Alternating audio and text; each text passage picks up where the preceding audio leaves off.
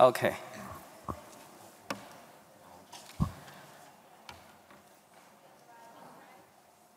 Good morning, everyone. Very welcome you to attend this forum.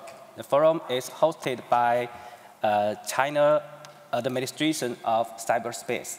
And the key policy questions and expectations will be discussed around what are the problems and the challenges of online protection of underage users, and sharing the experiences and practices of online protection of underage users, and how to use the laws and policies to strengthen the online protection of underage users. I'm Zhou Hui from the China Cyber and Information Law Society, and also from Institute of Law, China Academy of Social Sciences, and very glad to be here. And it's my great honor to introduce the 5 speakers. And first one is Mrs. Yasmina Byrne, the Chief of Policy, Office of Global Insight and Policy, United Nations Children's Fund. Welcome you. And her speech will around online and offline protection nexus. And the second speaker today is Professor Zhang Jiyu. She is Executive Dean of Future Rule of Law Institute, Renmin University, based in Beijing, China. And her topic will be the online underage users of protection, negative content control, and positive guidance. And the third speaker is the Professor Bernd Hausnagel. He is a professor of University of Münster. He will talk about the protection of minors in media law. The fourth speaker is Dr. Wang Lei. He is the Secretary General of SINA Internet Law Institute. He will talk about the challenge and countermeasure of children's information protection from the perspective of comparative law. And our last speaker is Dr. He Bo. He is a researcher of China Academy of Information and Communication Technology. He will talk about how to strengthen the protection of underage netizens in cyberspace. Okay, I think each speaker can speak for about 10 minutes, but then we will leave some time to discuss. 10 minutes, yes. And okay, now we welcome Mrs. Yasmina. It's your floor. Thank you so much, and thank you to the Cyberspace Administration of China for inviting me to speak this morning. I may be actually even shorter than 10 minutes, which may leave us some time for discussion as well. So I just want to say a few words about the online and offline nexus and protection of children. We all know that with increased access to the internet, social media platforms, online games, children are encountering new forms of risks from violence and abuse that did not exist before the internet.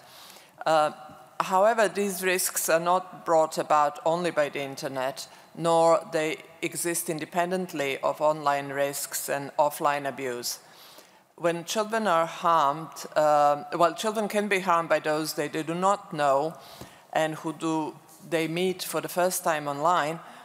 Evidence shows that most online violence is actually perpetrated by those who are known to the child, friends and peers, relatives and carers. I'll give you just a few examples. The worst forms of child abuse online, such as child sexual abuse images, involves both those who use, share and store such images and those who commit offenses against children in real life. Child abuse images that are circulated through online media often depict very young children who do not even have access to the internet and whose carers commit abuse in real life. Recent New York Times article shocked us all by showing how many of such images are still being circulated on the net. Often, very young children and babies are being abused in most horrific ways. Statistics from the Center of Missing and Exploited Children showed that some 25 million child abuse images are reviewed annually, and the overwhelming number of these images, about 75% of them, are of children below the age of 12. Furthermore, the Behavior Analysis Unit of FBI found that about 38% of cases involved dual or multiple forms of abuse of children by perpetrators who possessed those child abuse images that were undertaken offline and online as well. When we talk about the older children, adolescent children, for example, who fall victim to grooming, to predators online, and people they encounter online, we also need to think about what makes these children particularly vulnerable to fall victims to those predators, and why some children fall victims and some do not. Are some children particularly vulnerable because of their online behavior? And does online behavior sometimes has something to do with their offline world? For example, isolation, lack of support in family networks, mental health issues, loneliness. Researchers argue that some children are more at risk than others. For example, those who have been abused previously, children from LGBTQ communities, children who frequent chat rooms or engage in more risky online and real-world behaviors. When it comes to peer-to-peer violence or violence of children against children, when we ask children, they often complain about hate speech, bullying, and harassment. And I'm not going to give you any statistics right now because tomorrow my colleagues from UNICEF and London School of Economics are launching the Global Kids Online study that will share more data and insight about what kind of harm children experience online when they use the internet. But what do we know about the reasons behind such behavior? Does it happen because children use internet, because of their use of internet, or is this behavior grounded in lack of tolerance, empathy, and civility that exists offline but is mirrored in the online environment? In each of these cases, we need to ask ourselves, are we as adults doing enough to make sure the children's environment, offline and online, is safe? And what role do we have to play to model appropriate behavior? That means that we need to have adequate child protection laws that are enforced, existence of prevention and support services to prevent violence before it happens, and offer rehabilitation services to victims when it happens, and that all actors in society, government and the business sector alike, are doing their best to make children's environment safe.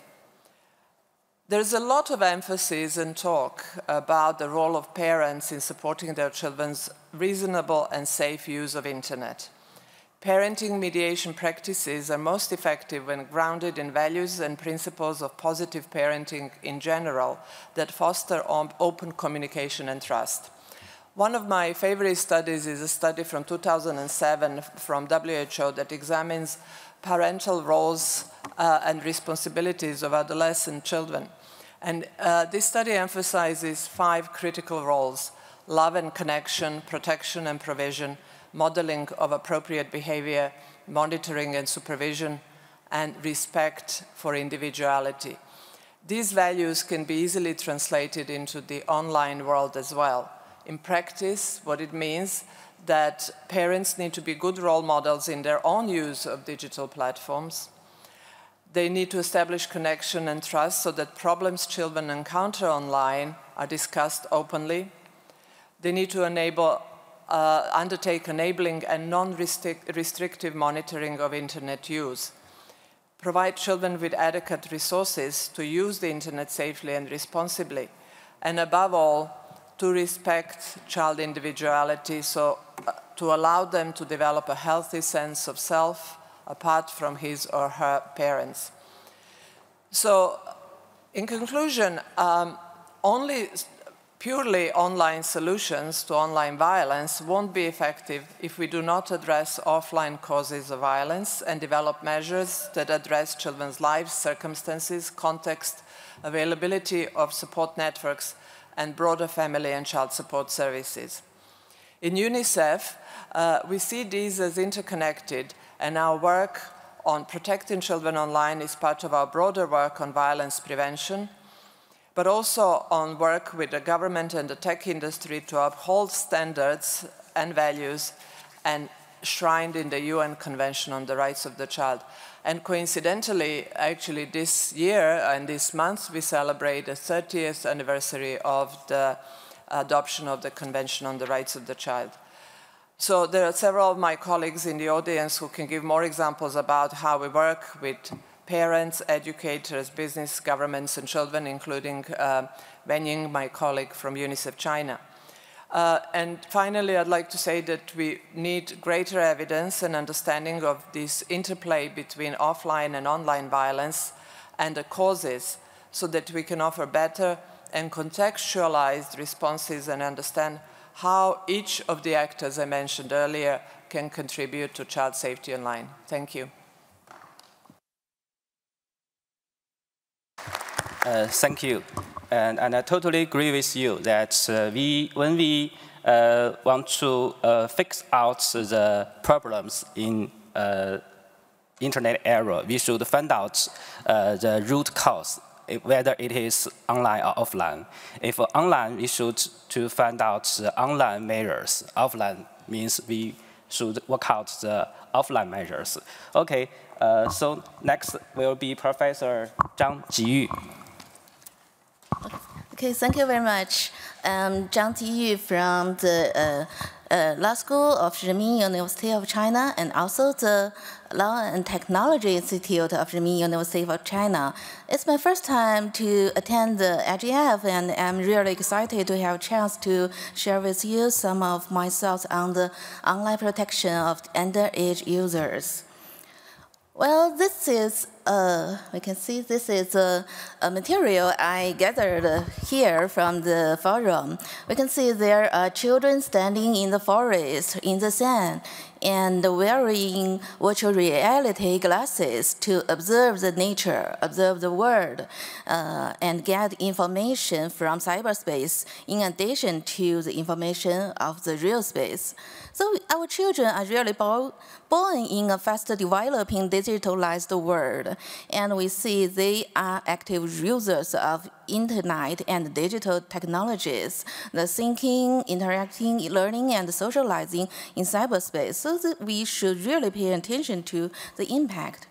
According to the 44th China Statistical Report on Internet Development, released by China Internet Network Information Center in 2019, there are almost, I think the 1/5 of Chinese netizens are under the age of 19, and the total number is about 178 million. So that's a huge number.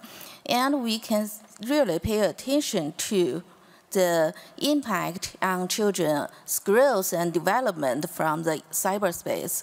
We see that children of this generation are more independent from parents and teachers, and they are relying more on internet and peers to get advice or get support than the earlier generations, for example, my generation.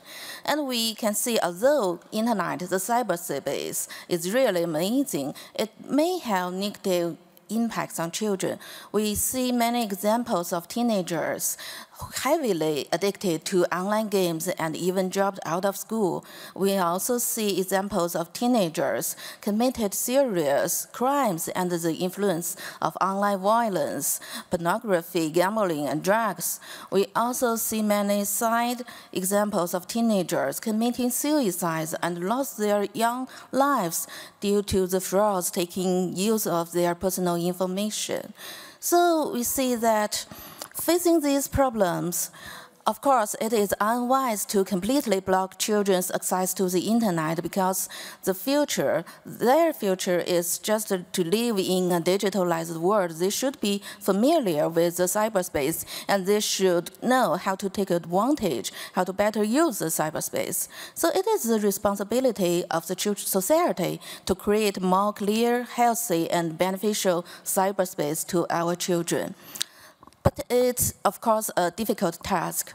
I see there is a basic framework to be discussed on now. Is firstly, we should provide some kind of measure to identify the children on the internet. And then, for the children, we should control the negative impact and also promote the positive guidance. The identification is easier said than done, but the network platforms, they are taking some kind of measures. First of all, they firstly try to ban accounts to IDs to identify children, but ID numbers can be easily faked. Then the platforms, some big platforms, they will access the public security authorities database to verify the ID numbers. But they found out that children are very clever. They can easily borrow ID cards or ID numbers from their parents or other adults. So it doesn't work well too. So some platforms are thinking about performing, for example, face recognition testing on adults' accounts, which is suspected to be of minors. But this, of course, may be more effective, but also brings some issues to be discussed and studied. For example, the issues of the potential conflicts with personal information protection. But although there is still studies, but I see many people think if there are trustworthy measures and restrictions on the storage and usage of the related data, it might be a way to identify children online. But of course, it's not enough, and so we should also strengthen the regulation of the physical access sites of places and equipment. First of all, the parents, kindergartens, primary schools, and middle schools should set up filtering and monitoring software for minors on the network devices and to better protect them. And for public places, such as the internet cafes, we think it may be necessary to strengthen the supervision for the minors there.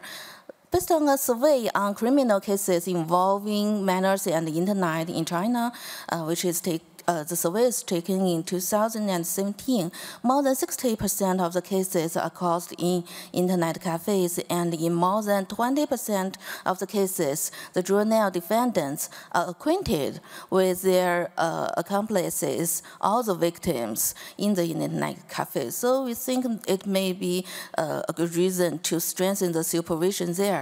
But of course, we should provide more terminals for minors to safely get in online. So we should promote more public network terminals for minors, for the children, in more secure and controllable places, such as public libraries and children palaces, to facilitate the access of minors to the network information, to let them to be familiar with the cyberspace. So after the identification there, first of all, we should control the negative impact.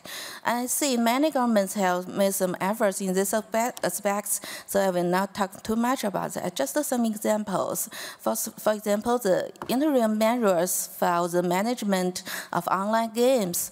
It stipulates that online game business units should adopt technical measures to prohibit minors from accessing inappropriate games or game features, and limit the gaming time of minors, prevent minors from being addicted to the internet. And also, the regulations on network protection of children's personal information, which took effect this year, also refined some regulations, and I see another speaker will talk more about it. But I want to stress here is that in addition to the control of the negative impacts, we should also do a lot of research on how to promote the positive guidance. After all, cyberspace is a place that children are very interested to, and they can get many impacts from there. As Article 33 of China's Minors Protection Law stipulates, the state encourages research and development of internet products which are conducive to the healthy growth of minors. But on this topic, there is still a lot to study, and there are still considerable different opinions regarding the potential effect of technology, especially IT technology, on child growth and development. And we see that the cyberspace is really attracting, but it may not be aligned with our goal of education to children. There is an interesting book called Salt Sugar Fight, How the Food Giants Hooked Us, written by famous writer Michael Moss. He wrote in this book that he found out that many research labs of the food industry will pay more attention to how to make the food more attractive to people rather than how to make the food more healthy to make people more healthy. So it implies that sometimes the goal of the business is not aligned to the public interest, public value. So it is the government and also the academic responsibility to figure out what we want children to have with the cyberspace and the IT technologies. So I think there are already many conflicts about the IT technologies and some traditional East culture. For example, in traditional Chinese culture, we believe many activities for children should contain some good qualities and abilities that the society cherishes. For example, many parents in China, and I think in some other countries too, will let their children to practice calligraphy. It's not just about to let them to have beautiful handwritings. It's more about to let them cultivate some good abilities and good personal characters during the practices. For example, we believe they can be more respectful, and they can practice to learn how to calm down, how to concentrate, and how to know better of the philosophical concepts of yin and yang and some traditional Chinese culture. So we see there, these kind of practices, this kind of activities, we believe it will be beneficial to children's personal character cultivation and the ability development. So I think it is the time that we should really ask and study what kind of abilities and personal character we want our children to cultivate from using IT products and the cyberspace. And then when we figure it out, we should ask how to better achieve that. So that's so much of my speech, and thank you very much for your listening. Thanks. Okay. Thank you, Professor Zhang. Thank you. I think you give us a very useful and interesting introduction of online underage users protection, especially in China. And also you present a balanced solution on the ground of China's yin and yang philosophy. Very interesting, thank you. So next will be Professor Bernd. Yes, yeah. Oops. Thank you very much for inviting me. And so I'm professor of law in Germany and doing research on constitutional law and information law, internet law, media law, and so on. So I try to discuss more the legal issues or the governmental issues, the governance issues, because Germany has an interesting approach of governance of the internet. In this field, in youth protection, there are the European law, so the EU member states are forced to set up a legal scheme to protect minors. And each state has discretion how to do it. The provisions of the EU law are not very strict in this sense. And what Germany did, and this is now in place since more than 10 years, is to develop a legal scheme that covers broadcasting, so TV and radio, as well as internet. That is, by the way, the only field where this is taking place, because usually if you look at advertisement rules, the TV and radio has much higher standards than in the internet. But if it comes to youth protection, the standards are similar. And how do we do it? There is a 3-level protection scheme that is in general also used in other European countries like Great Britain and so on. And these 3 levels are, there is a category of content that is specifically dangerous, and that is completely prohibited. Then there is seriously harmful content that is mostly illegal. I come to this in more detail soon. And there is fairly harmful contents. That is what you just mentioned, content that especially our women groups in Bavaria think that the youth should be protected from. This is the category which is mostly disputed. I think in Bavaria the rules are more strict than in Berlin if it comes to, I don't know, to show nude pictures or whatsoever. So this category is always very much culturally driven. Where there is a clear consensus is basically about the content that is strictly illegal. That is first and foremost child pornography. But in Germany we are also very strict if it comes to Nazi content. This is basically denial of Holocaust or these things is just a no-go. And if you see this in the internet or, okay, I've never seen it in TV or radio, then it will be immediately you will immediately have the police coming to your home and you are about to go to jail. That's just something you don't do. And I think this is the area where it's not worth to discuss because the consensus is extremely broad in Germany. Second, you can dispute this denial of Holocaust. This is not illegal in other states on earth. You see it varies to tradition. Second category is where you have seriously harmful contents. That's, for example, pornography, acts of violence. In this category, you have the problem that you have to balance the youth protection interest with the interest of the adults to have a freedom of information. And that is a constitutional issue. And in Germany, at least, you cannot say that adults have no access to normal pornography.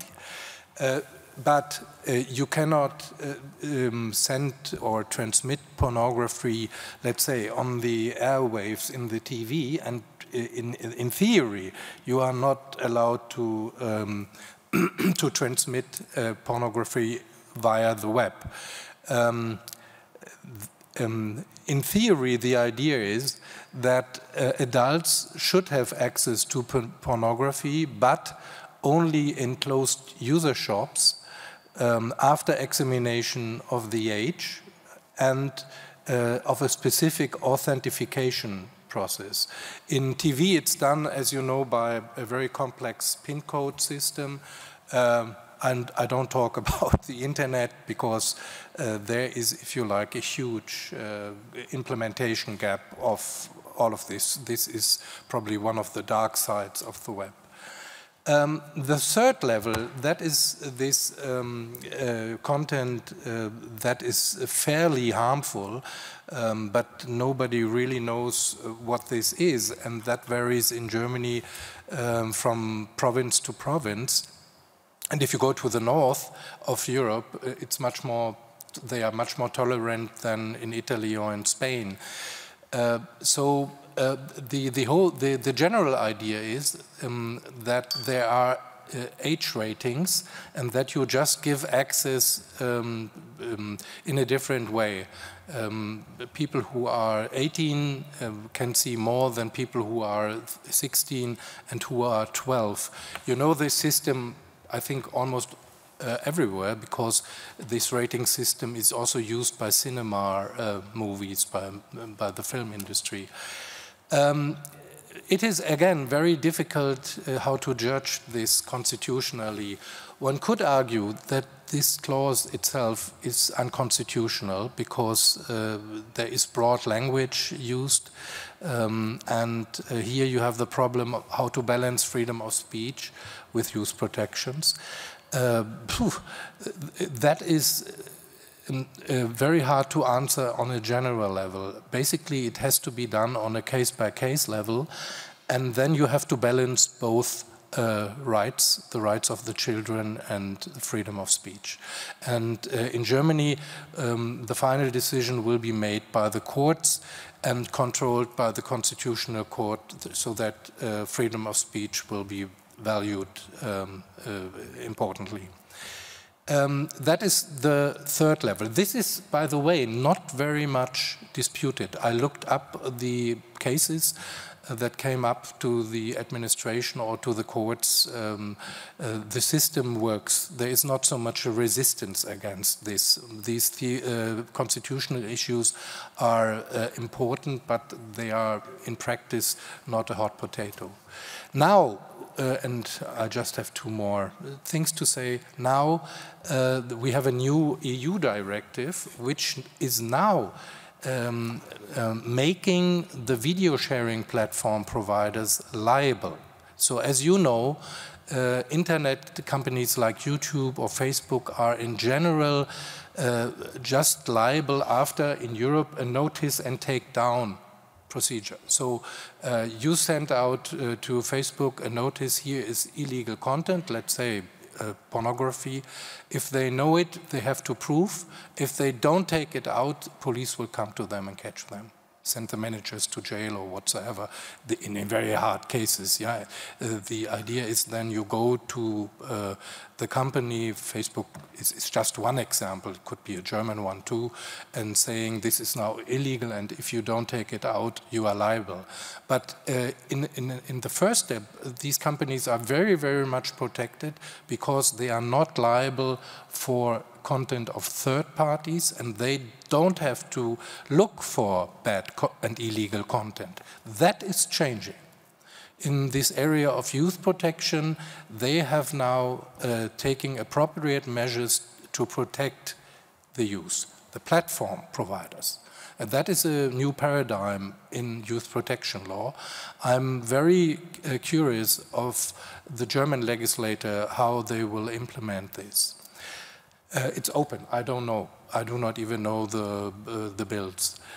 Last point, because governance is now so discussed in the internet field, there actually Germany took a very, very interesting approach. Traditionally, actually, we used it in broadcasting. All this content control in youth protection area is traditionally done by self-regulatory bodies, basically the industry. That is the same in Britain, for example, because they do also the age rating for movies in the cinema, for films in the cinema. And so they have a lot of experience. So the governance system works as follows. Industry forms self-regulatory bodies for the internet as well. And if there are problems, this self-regulatory body has to make the first decision. And only if you have very severe cases, extreme cases, let's say 1 out of 100, the formal state agency that is responsible for youth protection will step in.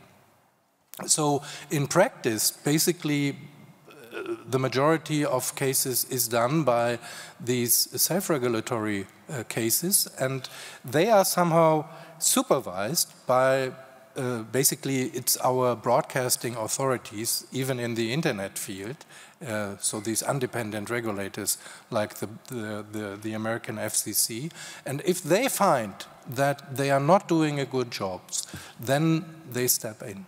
Or if somebody sues and forcing the agency to look at these cases more closely. So in general, I looked up the cases that are dealt with our independent regulators. I think there are just 300 cases per year, so it's not so much. Germany has 80 million people. This area is heavily disputed. It's not so much than I expected, yeah, because I didn't look up the statistics for a while, and then I thought, wow. So, but in general, if you look up the literature or look in the news, this whole system works now for 10 years, and I haven't heard any fundamental criticism into this. Thank you very much. Thank you, Professor Bird. And I think you gave us a very specific introduction of the three-level protection of underage in Germany and its mechanisms also. I think it's very useful. Okay, let's go to the next speaker, Dr. Wang. Please have the floor. Thank you, Dr. Zhou. I'm very pleased to have this opportunity to participate in this forum. And with regard to the protection of the internet and personal information, especially the children's personal information, my presentation is about the challenge and countermeasure of children's personal information protection from the perspective of comparative law. Like the introduction, before the development of the internet, children's living environment was mainly concentrated in family and schools. But with the popularity of network technology and the mobile smart devices, more and more children are beginning to use the internet. According to a report on children from United Nations in 2017, 1/3 of the world's internet users are children. And more than 175,000 children worldwide access the internet for the first time every day, with an average of 1 child per second. And the order of the network environment is based on the soft discipline and the responsibility. And the general situation does not include age-based differential treatment mechanisms, so it posed a great risk to protection of children's personal information. And my presentation is divided 4 parts. The first one is about the necessity of protecting children's personal online information. And the second one is a comparison of children's information protection system among United States, China, and Europe. And the third one is the common problems in children's information protection system in different countries. The last one is about the legislation in China, Children's Personal Information Network Protection Regulations.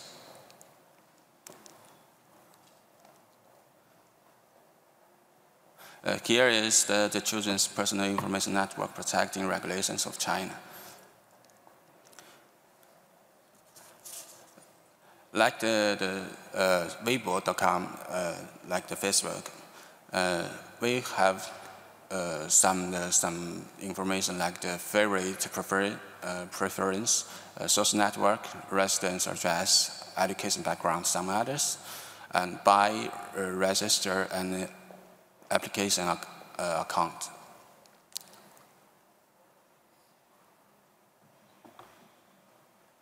About the comparison of children's information protection system, we have divided some parts like the United States. The example in the United States is the COPA, Related acts and scope application, any websites or online service operators for children. Children refer to minors under the age of 13. Two categories is the children-oriented and the non-children-oriented. Here is some specific regulations as follows. Here is also the COPA. It's also required when the website or online service is not intended for children, but actually knows that personal information is being collected or maintained from children.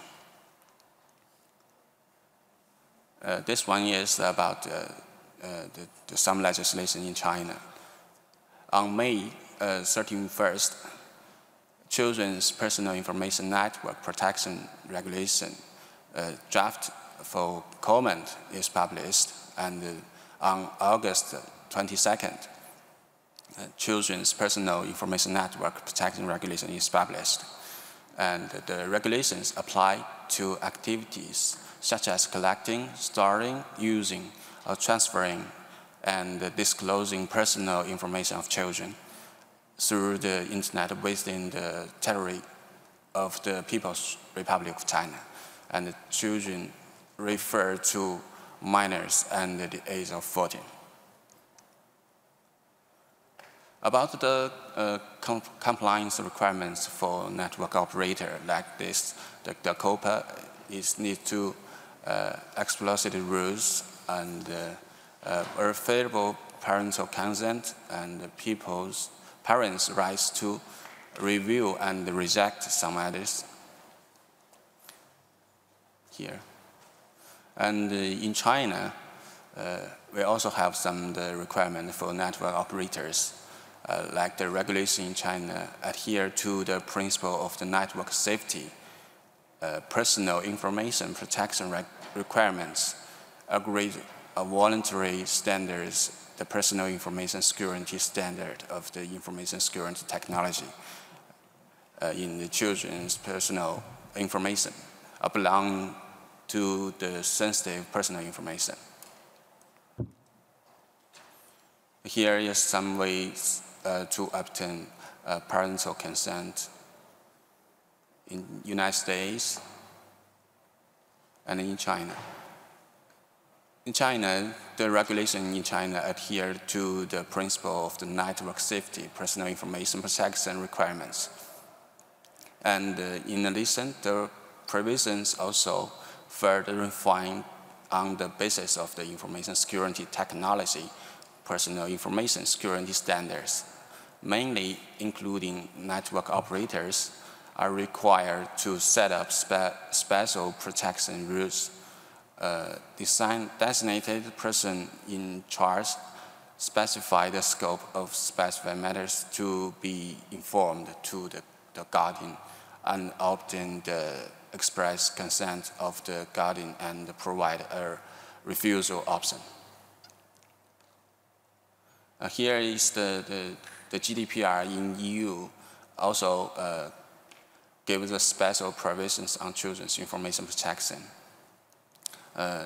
It has the digital age, refers to the eligibility of a child to give consent and authorize others to process personal data until a certain age. And GDPR's special provisions on children's information protection is also about the right to be forgotten and about the automatic processing of children's data is prohibited.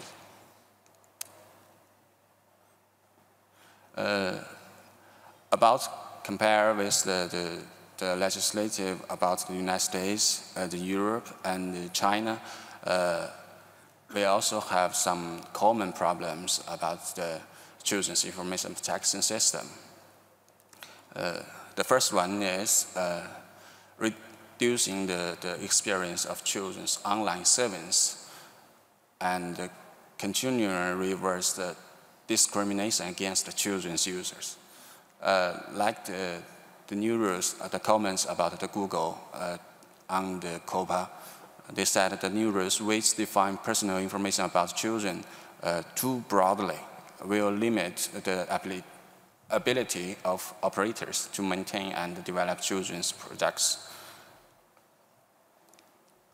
And then the second one is also the common problems, that is the high social cost of identifying children's age and opting guidance consent, because it's very difficult and to the practice, and the driving network operators who deny services to children or allow them to lie about their age, like some children use their internet to lie their age.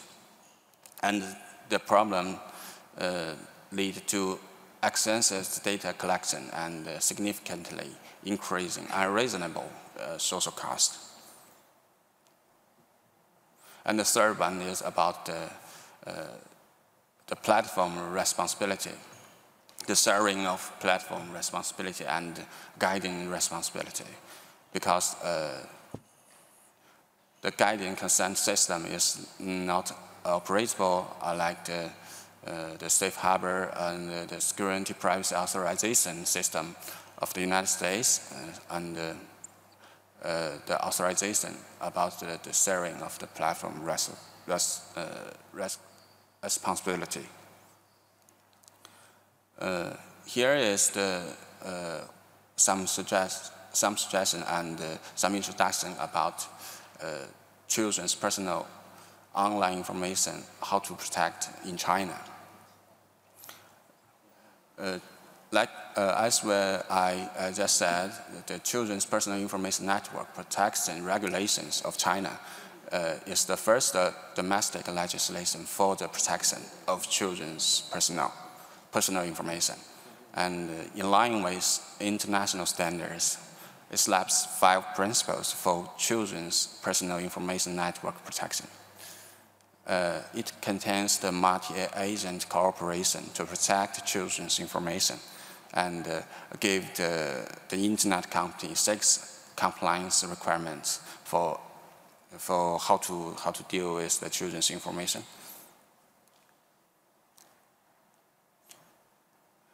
Here is the 6 compliance requirements for the company. The first one is the Children Information Protection Commissioner. It should be set in the internet enterprises, and need to specialize the privacy protocol for child, and give the strictly restricted internal access, and the safety assessment of children data.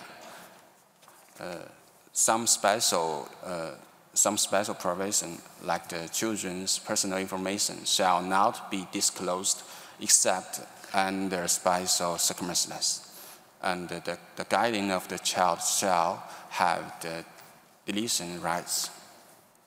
And in my opinion, under the trend of globalization of the data economy, as internet company like the Weibo.com, we should re-examine business practice and sort out internal personal information security, and build a best practice about the security protection system. And that is my presentation, and thank you for listening.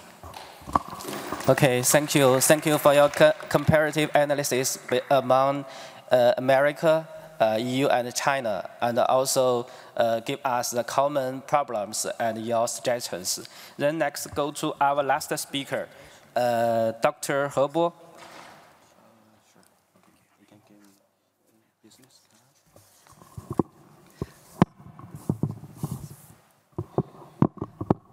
Thank you.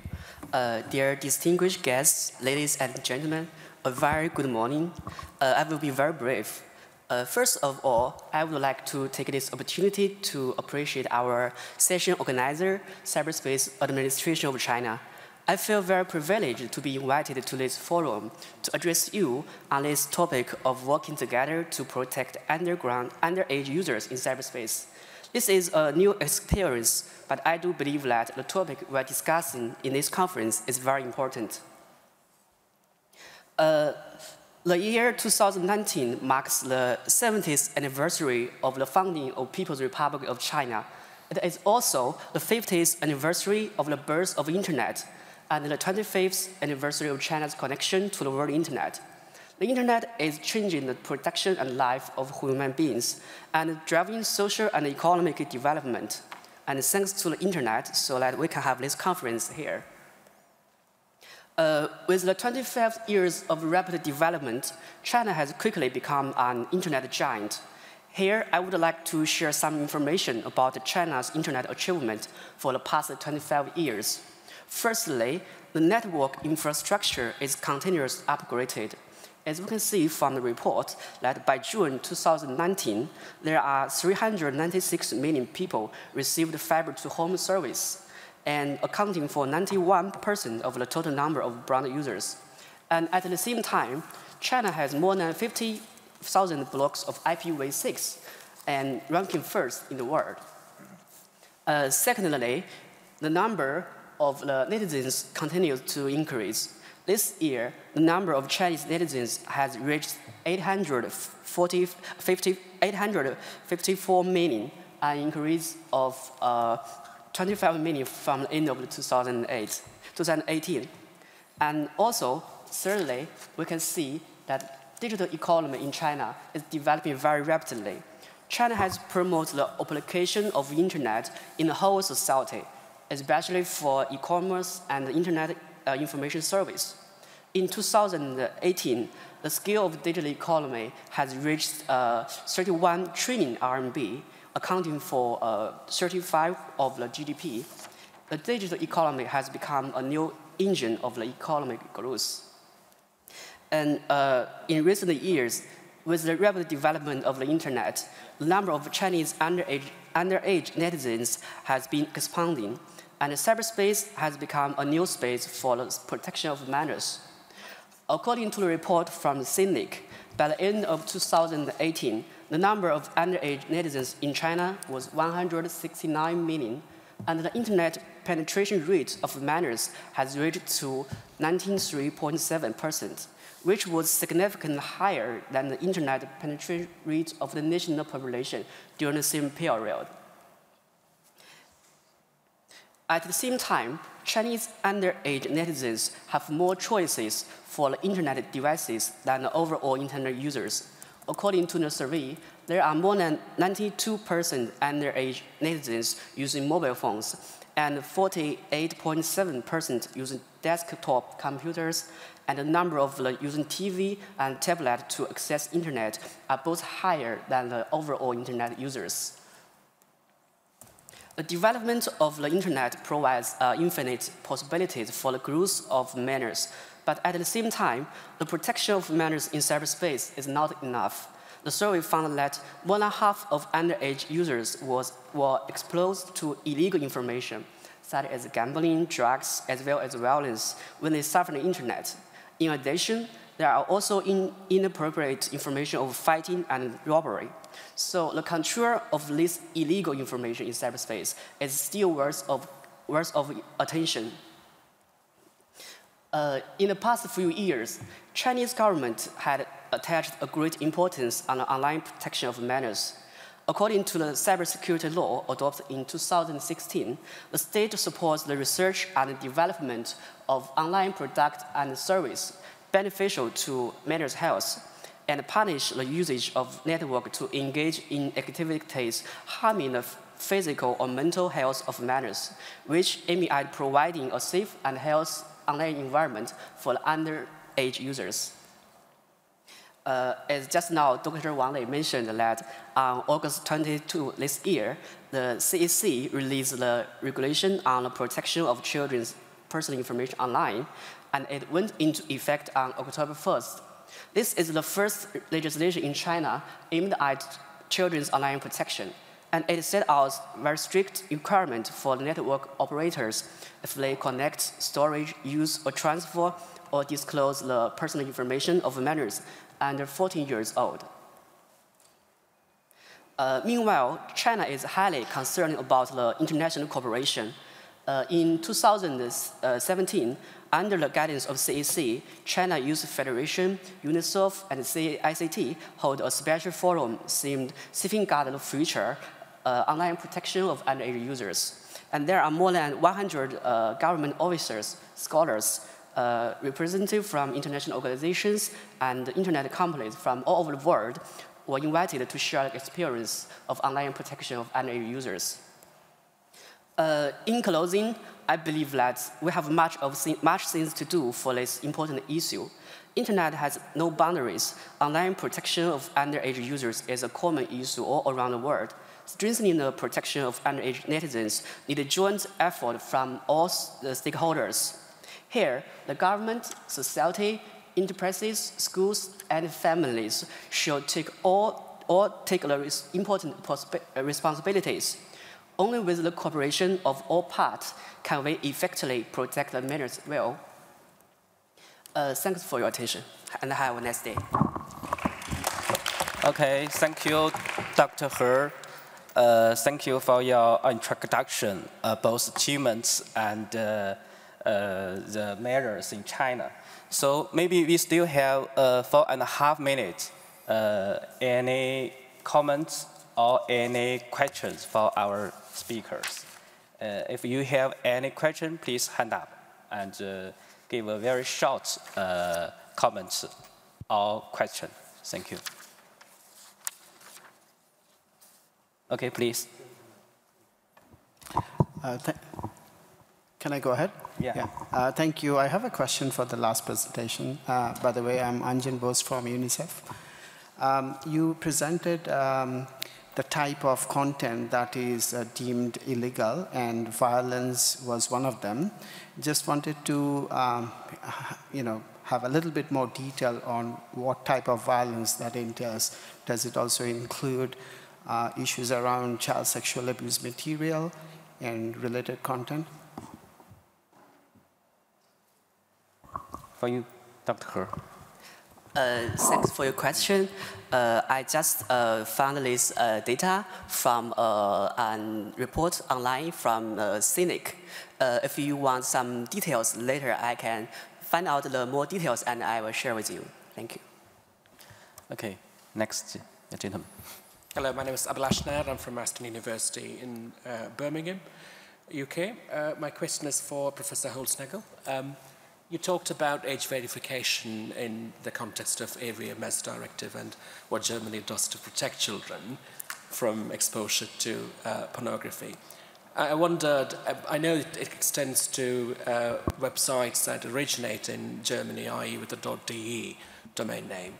What does that you can do for sites that originate elsewhere in the US, for example, which is where most of the content actually come from? Professor. I think this is more a question of implementation of the law. And maybe one is not strict enough to go against this. Maybe that somebody has to sue against these sites and then just to prove what will happen. We always have the problem if you put content to sites and servers outside of Europe, because as you know, the legal system is quite different, and first of all, you have areas in the world where there is nothing more than the state, or there is no power that controls these things. Maybe they have other things to do because it's civil war or whatsoever. And then you also have countries with a completely different legal system, and there Europe can nothing do. I think that is how things work. So I have not a real answer. If you really would like to go against this content, you have to use filters, but this is extremely problematic too. And I don't know, are you aware of this debate we just have on using filters in the copyright world?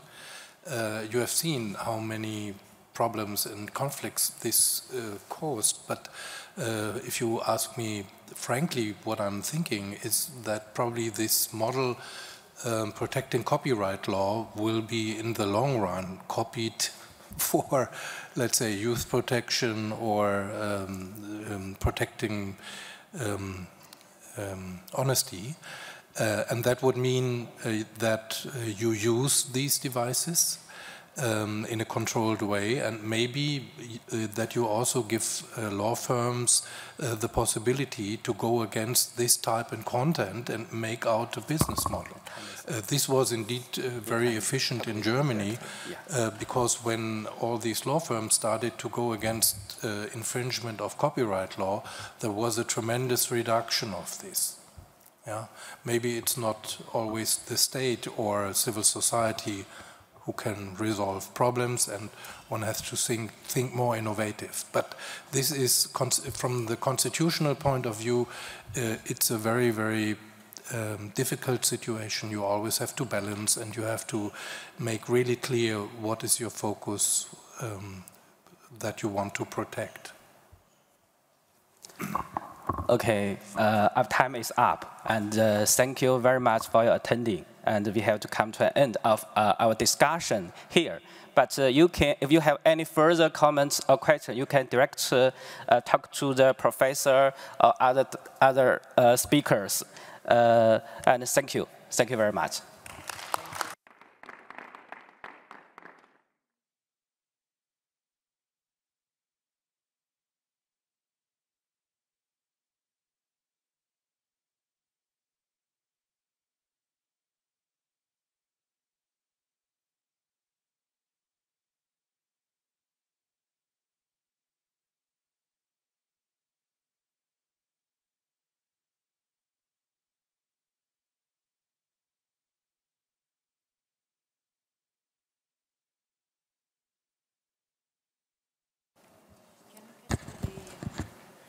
Hello, everyone. You can remain seated for the next session, which starts at noon, if you don't mind.